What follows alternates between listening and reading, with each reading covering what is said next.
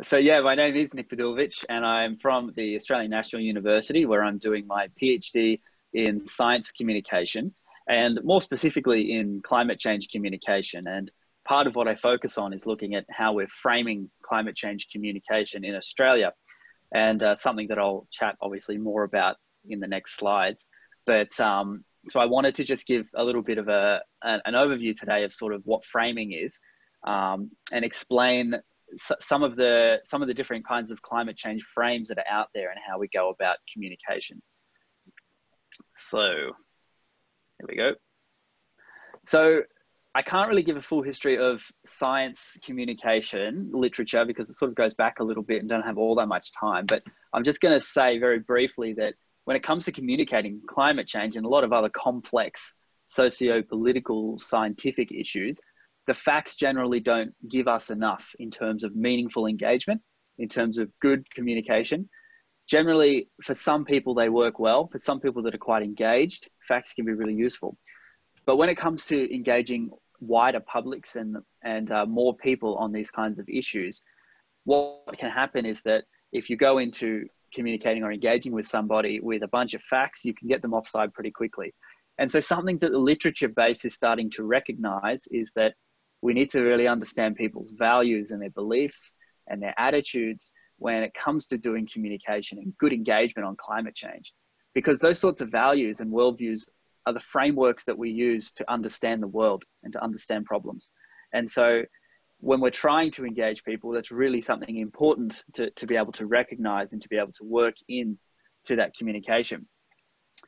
And so that's where framing comes in. So framing can be a way to align your messages or communication better with particular people, value sets or worldviews. And so framing itself is seen as a sort of way to enhance not just communication, but to open up meaningful dialogue and to make something a bit more meaningful for somebody else. So that's sort of our progression through time, that science communication is sort of now understanding the importance of engagement as opposed to just translating facts like it used to be. This is just a little picture that I created for my PhD proposal seminar. And it's just a visual representation using literal frames, although the frames that I'm talking about are more embedded within communication. But what I'm showing here is how you can take a certain part of a bigger issue and focus on just a few aspects of that, make them more salient, and then you can create a frame or create a meaning for that issue. So this is showing in the top left a public health frame. In the middle, we've got an economic opportunity frame for climate change, and then a distance versus local impacts on the right. So 3 different ways to frame this bigger issue. And that's sort of where this idea of framing comes in. So it's about emphasizing certain aspects of an issue over others in order to create that tailored understanding. So that can be specifically in communication, so determining what frame you want to talk about climate change in, but it can also be in just the conversations that you're having and the way that you're shaping the meaning of this issue. I just preempted my next point. So shaping the meaning of an issue, aligning your messages with people's values and beliefs. So what it allows you to do from a communications point of view, to be able to tailor messages and make them more salient. But again, I'm wanting to try and make a case to balancing that out with not just communicating, but also engaging. So slightly different, but as a way to open up that productive conversation. And there's the final point as well. So that's a little bit on framing, a little bit on what framing is, and what we sort of think about in terms of science communication now. So I suppose what's important to see now are what frames sort of exist.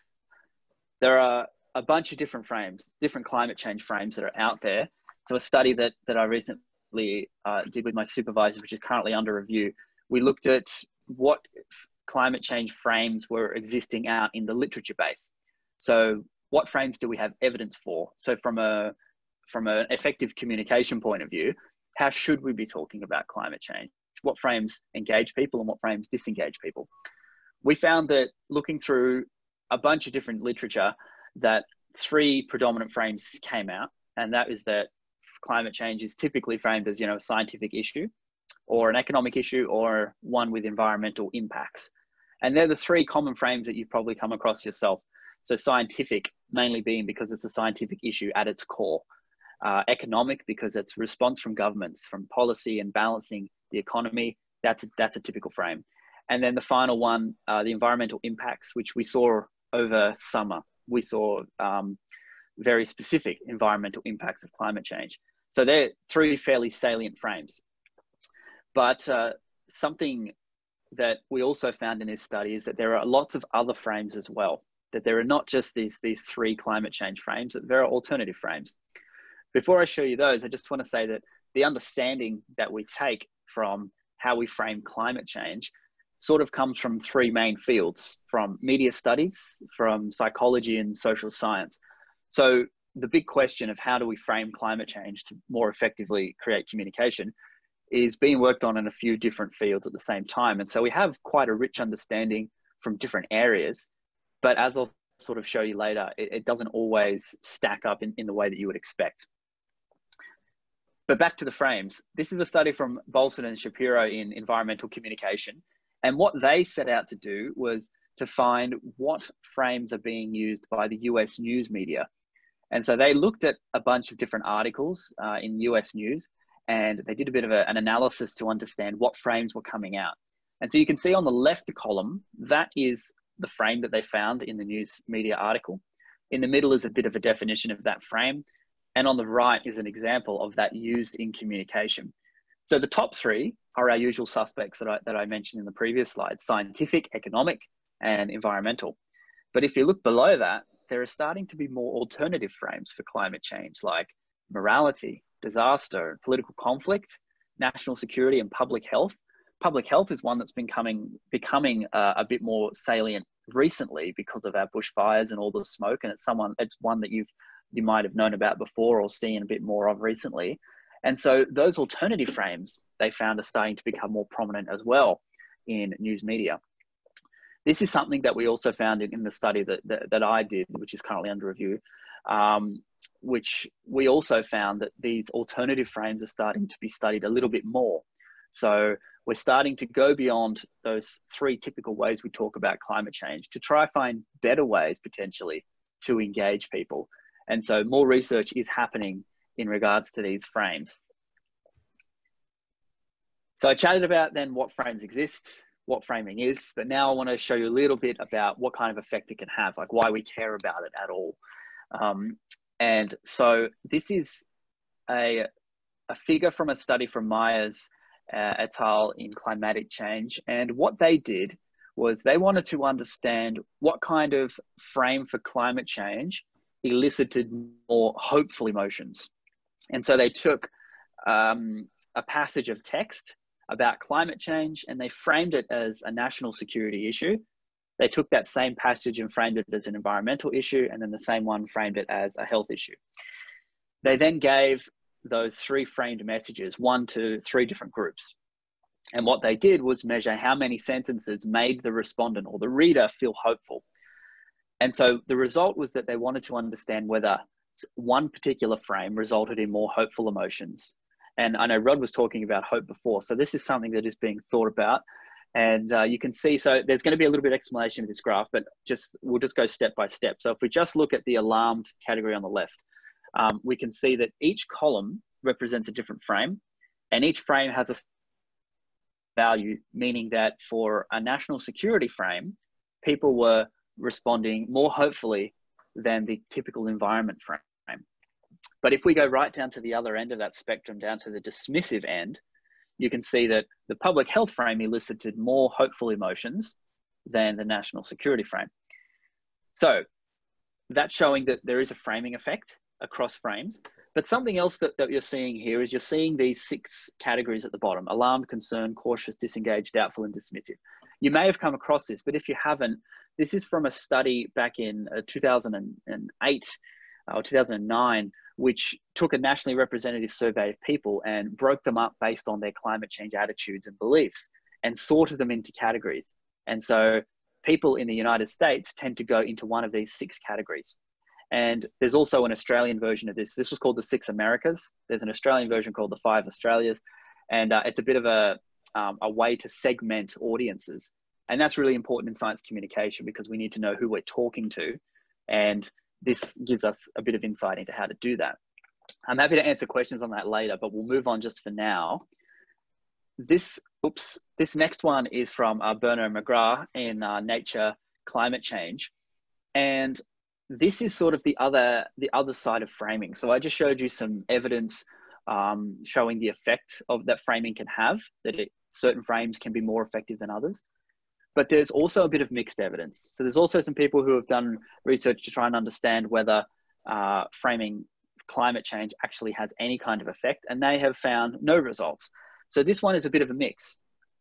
If you look at the policy support column on the left, what they're doing is using 3 different frames: economic co-benefits, good society, and health benefits. And then they're measuring responses on the left. So they're trying to measure climate skepticism, trying to measure climate awareness. And if we take the second row, for example, you can see that the health benefits frame results, so they're measuring does not believe in anthropogenic climate change.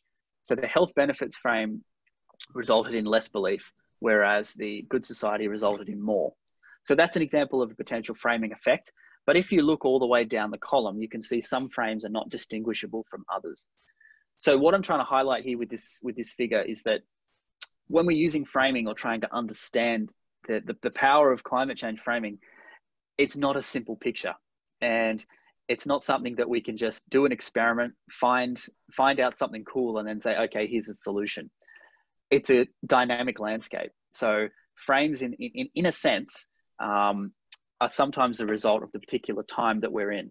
So right now you could imagine a public health frame being fairly prominent because of all of the bushfires that we've just been through and the smoke.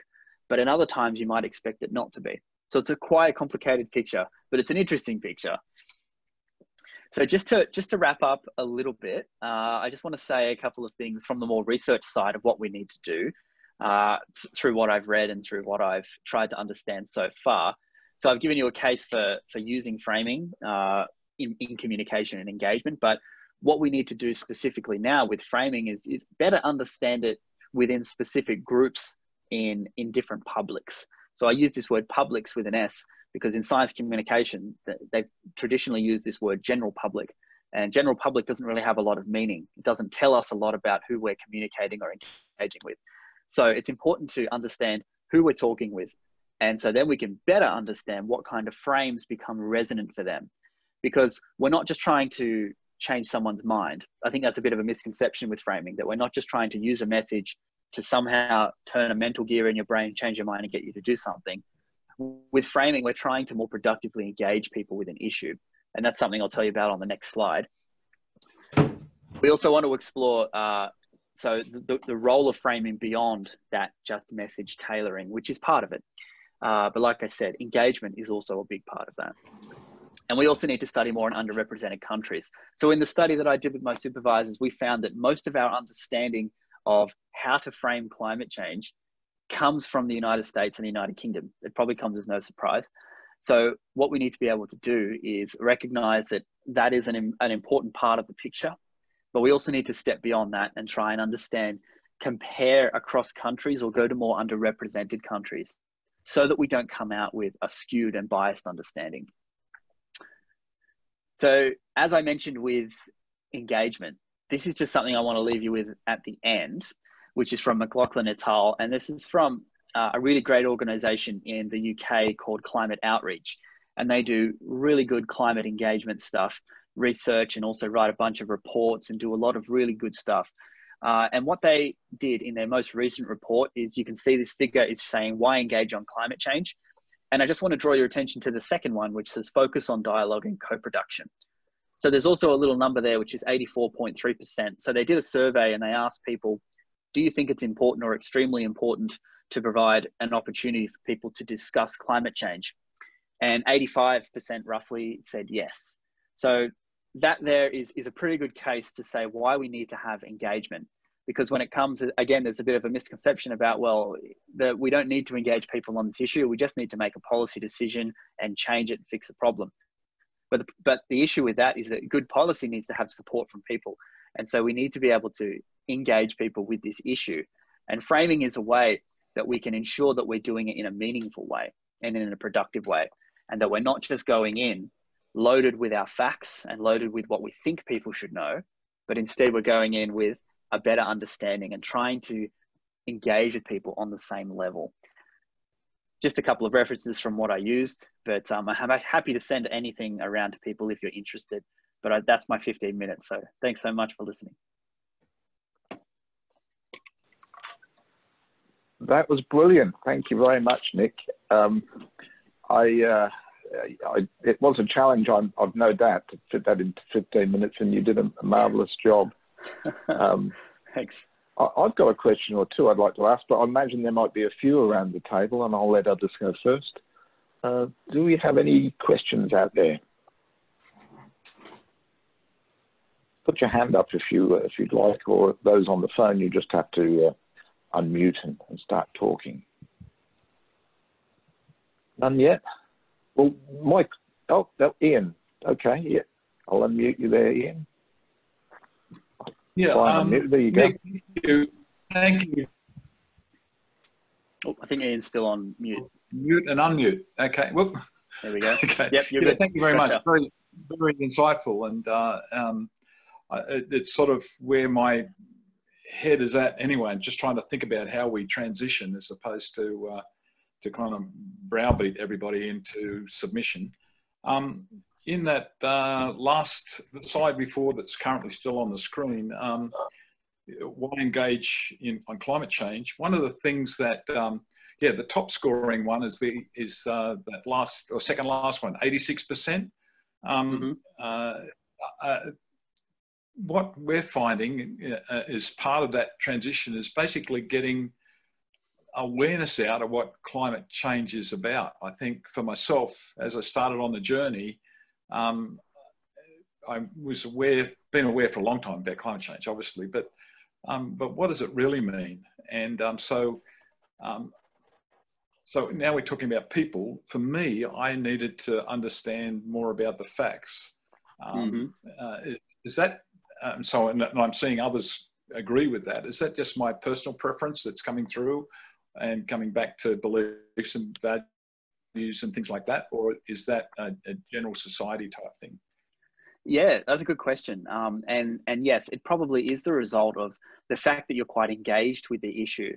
And so we do find that studies, like I mentioned before, that the breaking people up into different categories, along with that, not just with attitudes, but it goes also with people's willingness to want to learn more. And so, yeah, we do find that if you're more engaged with the issue, you're more likely to want to find more information and build a stronger case. But still underlying that are the values that you hold true. So you believe it to be, well, I'm not assuming for you, but you might believe it to be a really important issue, right? And then you feel compelled to want to do something about it. And so that's where this whole argument about facts and values comes in, that it's not one against each other, but the values are always going to be there. But for some people, facts are going to be more resonant, and for others, facts are not going to be as resonant. And so that's why it's really important to understand who we're talking to. So I would know that if I came to a group of such as yourself, you'd probably be very happy to, if I was a climate scientist, to listen to my facts. And that's totally fine. If you go to a more disengaged group, they may not be so receptive to those facts, and it could be much easier to get them offside early on. Yeah, can I speak? Yes, Rod. Yes. Oh, right. Really good talk, Nic. I thought that's fantastic. I'm wondering whether there's any research about framing to politicians. You mean like people talking to politicians?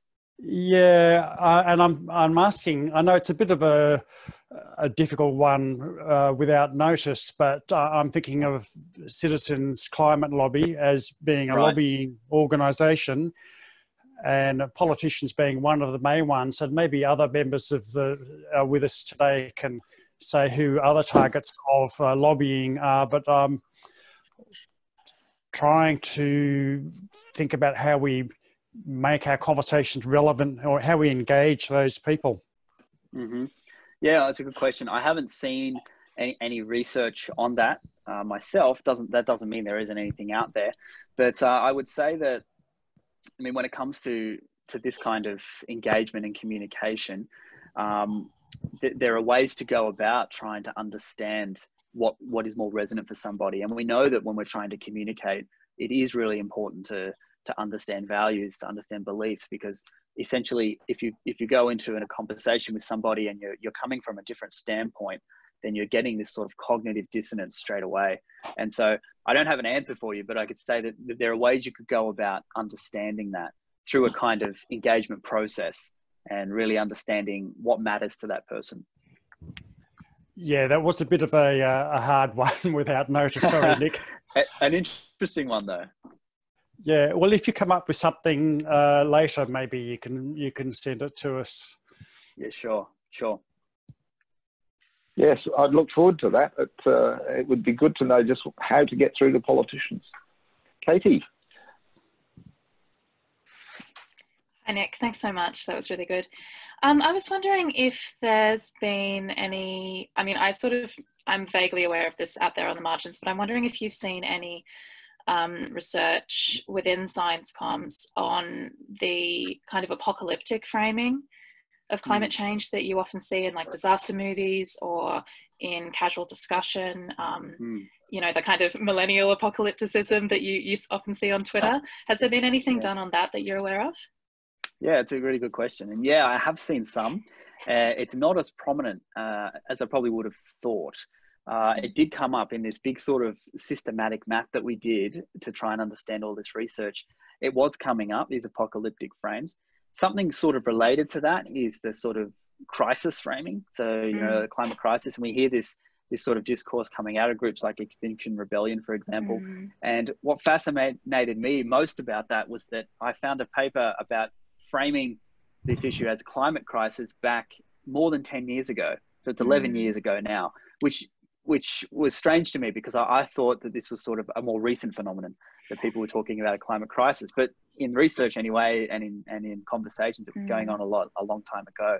So I know that from reading that stuff that there's a bit of, you know, caution as to whether we frame climate change that way and frame it in terms of apocalypse, mainly because we see these sort of events on a short scale, for example, like bushfires influenced by climate change. But there are obviously going to be periods where we're not having these natural disasters. We're not having these big problems that are making the issue very salient in people's minds. And so we run the risk of potentially drumming up a lot of noise about this, and then people switching off and disengaging. And so there's a little bit on it. And I would say that the opinions for that kind of framing are like also the other ones that are sort of mixed at the moment. So yeah, thank you. Good question. Thank you. Was indeed. Peter, do you have a question? Yes, look, thanks a lot, Nick. I suppose a comment first of all, some of this is familiar from material that I've read by Rebecca Huntley, and one of the points she made, I think, in the article is that the importance of being solutions focused. And I just would be interested in any comments you have on that. I can't remember all the details from what I read in her article, but she suggested that was often a more valuable way of approaching climate issues rather than a disaster-focused approach. And I'm probably grossly simplifying her point. But the other thing I wanted to say, though, is that obviously at the moment, any discussion of climate or almost any other issue is being completely submerged by coronavirus issues. And that's understandable, but we are going to emerge from this at some stage. And I suppose I've been thinking, you know, what are the implications of the current corona crisis for climate change and climate change discussions in general? And one of the things I suppose has occurred to me that this whole pandemic issue has, I think, made us all much more aware of the fragility of our social and economic system and how much it depends on the natural environment. And can we use that to point out to people that similar sorts of slower disasters are coming with climate change as well, unless we take action? And just what are the lessons that we might be able to draw from this pandemic that we can apply to other things? So any thoughts you have on those issues would be interested to hear. Yeah, thank you. So to your first point with solutions, I'd say yes. And sort of it goes in combination with what Katie was talking about with apocalypse framing, because generally when it comes to climate communication, usually you don't want to downplay the severity. So you definitely want to tell people that it's a serious problem, but usually you couple that with some kind of efficacy message. So that generally hits on a solution. So saying what people can do and empower people, mainly because it can be very easy to become paralyzed by seeing all of this. And I know some of you come along or engage with Climate Change Institute events at ANU, and they're really great. And sometimes they can just have such an overwhelming effect. And so I would say, yes, solution framing is important, but obviously combining it with a message that emphasizes the seriousness of the problem is still also key. Again, balancing that out. To your second point about like coronavirus, it's a great question. And I think it's a great research topic as well. So there's also going to be people asking the same questions about the bushfires. They're going to say, okay, we've just had a huge unprecedented season of bushfires. Is that changing people's minds? There's a bit of anecdotal evidence to suggest no. And also there's a book by George Marshall, I think, who one of the co-founders of Climate Outreach, this organization. He wrote a book about essentially it's called Don't Bother Thinking About It or something like that. I can share it with you if you like. But the point of that was that he found that through interviews with people in the United States after one of their natural disasters, he found that after that natural disaster, which was influenced by climate change, people became more complacent because they thought that it wasn't going to happen again. So it didn't actually result in a lot of awareness raising. It actually resulted in the opposite effect. So really good questions. I'm sorry I don't have answers, but I have more questions in response to that, because I think it's a really fascinating thing to see how this plays out now and then what happens after. I think that's going to be a topic of research that we're going to start seeing some on soon. Okay, thanks. That's interesting. Good. Well, I've got one last question that we better wrap up and get on to our main meeting. You've done really well. This is a wonderful topic, very important to us. The question I had was, I noticed that health was something that obviously gets through to people who are in the denying end of the spectrum. And obviously that's one we could learn to concentrate on if we're trying to persuade those people. I think politicians, to some extent, are amongst those. Are there any other particular ones that you've noticed in your studies? You showed us the graphs. They only had 3 different frames that they spoke of. Are there other frames that may be worth us considering? Yeah, so I think at the moment, something that came out of the research project that I've just been doing was another frame that's becoming more worked on in terms of research is actually a subset of the morality frame, and it's a religious framing. So there's a lot of work which has been done by Climate Outreach as well in engaging people in religious groups on this issue and using those kind of religious sort of stewardship frames. That really interested me because I think that's a really nice example of how some people might think that they're two very separate ways of thinking in science and religion, and there's been that ongoing battle. And so they might not see them as compatible, but framing is a potential way to bridge that. That's something that I'm noticing that is starting to get a bit more evidence. And those sorts of studies are being conducted in these engagement kind of focus group workshop settings. And I think that's where we can get a lot of value for how these frames operate in discourse. So I would say the morality framing, religious framing, public health, is one that's becoming a lot more salient. And I know that with our recent health crises and current health crises as well, I think that kind of framing is something that can be utilized. But then we also have to be thinking about at what point does that frame reach saturation? At what point does it not become effective anymore? And that's something we don't know a lot about. I can't give you any really good studies that have looked at that. So that's something, a future topic to try and understand at what point do these seemingly effective frames not have really much effect anymore? Like what's the life cycle, if you like, of a frame? So yeah, I would say morality, religious, public health are the 3 of the really interesting ones at the moment. Great answer. Thank you very much, Nick. And yeah, really appreciate you joining us this morning and giving us that. If everybody could show their appreciation, this is the general way we do this when we're muted. It's if it would be yeah, we really do appreciate you. Thank you very much.